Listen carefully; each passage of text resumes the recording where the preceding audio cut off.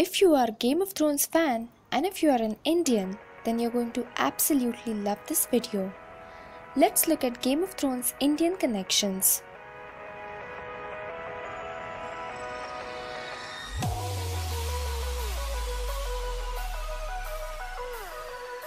Number 5. Ellaria Sant. Ellaria Sant of Dawn is portrayed by Indira Varma. She is a British citizen of Indian origin. She was first introduced as the love interest of Oberyn Martell in Season 4. Number 4. Costumes. Rankresens is a company based in Lajpat Nagar, New Delhi. They manufacture tents, fabrics, chainmail armors, and also do embroidery and trimming for the costumes used in Game of Thrones. Number 3. Qhono. His character is portrayed by Staz Nair, who is half Indian and half Russian. He first appeared in Season 6, and as of today, the day of making this video, is still alive. Number 2.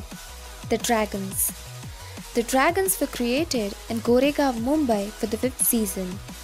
Prana Studios is a LA-based animation company which has a subsidiary in Mumbai. 800 Indian employees were responsible for the CGI.